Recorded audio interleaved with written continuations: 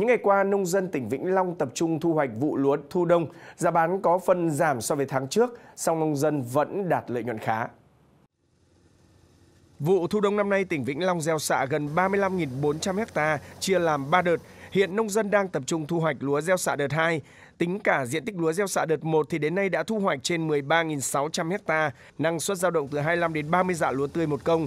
Giá lúa IR504 khoảng 6.700 đồng một kg, OM5451 khoảng 7.500 đến 7.700 đồng một kg, OM18 khoảng 8.200 đồng một kg.